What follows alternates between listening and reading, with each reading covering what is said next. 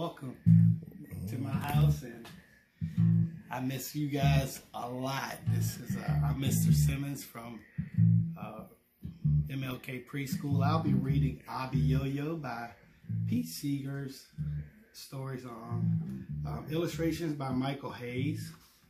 It's based on a South African lullaby and folk story. I'd like to thank my friend Bernard for accompanying me. Maybe we can get through a song at the end. Abiyoyo. Once upon a time, there was a little boy who played the ukulele. Around town he'd go, clink, clonk, clonk, clink, clonk. The grown-ups would say, take that thing out of here. Not only that, the boy's father got in trouble.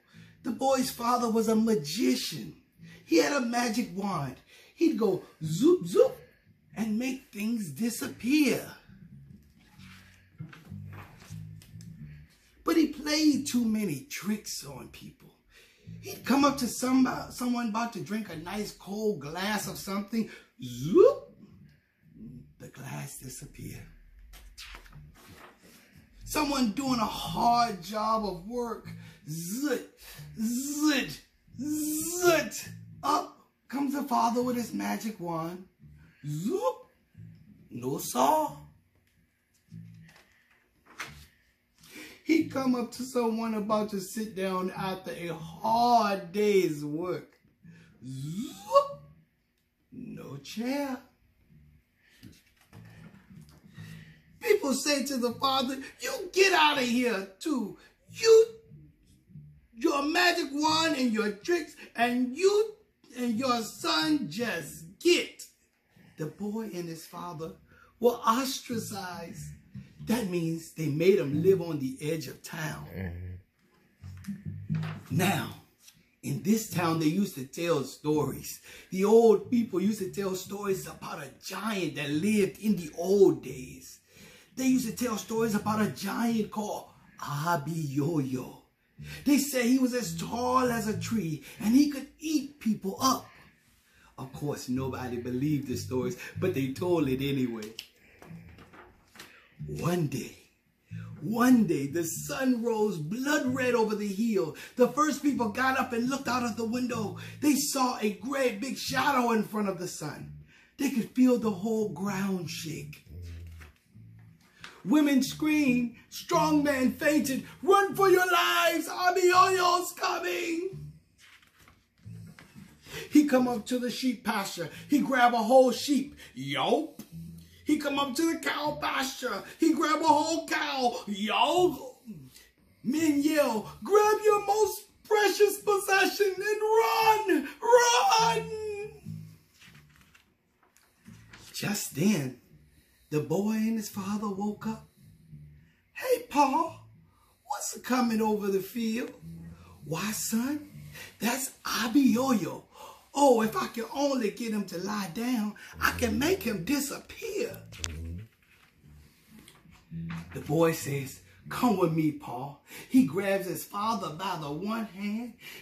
The father gets the magic wand, and the boy gets his ukulele, and they run across the field.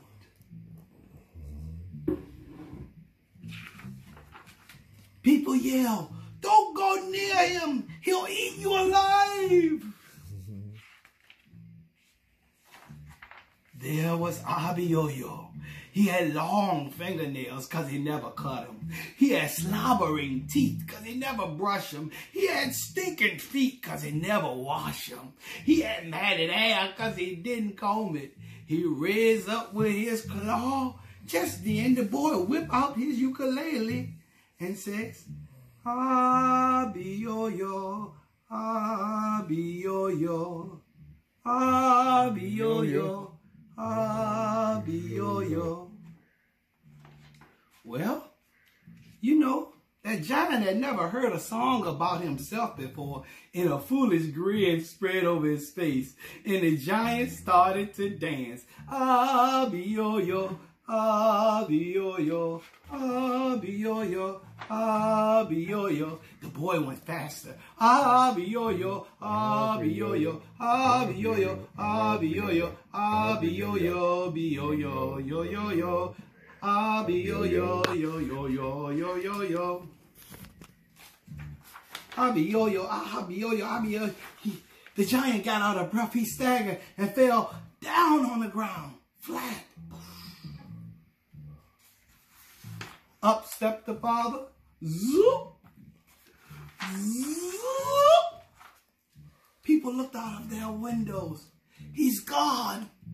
Abiyoyo's disappeared. The people ran across the field. They lift the boy and his father on their shoulders. They said, come back to town and bring your darn ukulele. We don't care anymore. And they all sang, Abiyoyo, Abiyoyo, Abiyoyo, Abiyoyo. And they still sing that little song till this day. Abiyoyo, Abiyoyo, Abiyoyo, Abiyoyo, Abiyoyo, Abiyoyo, yo yo yo, Abiyoyo, Biyoyo, yo yo yo, Abiyoyo, Abiyoyo, Abiyoyo.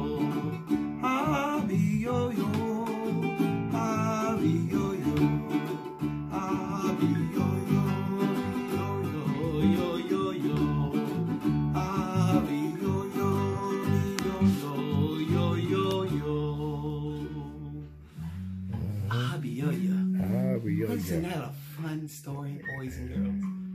I miss you so much. Hopefully I'll get to another story soon. Thank you. Hope you enjoyed that. You think about your students, don't you?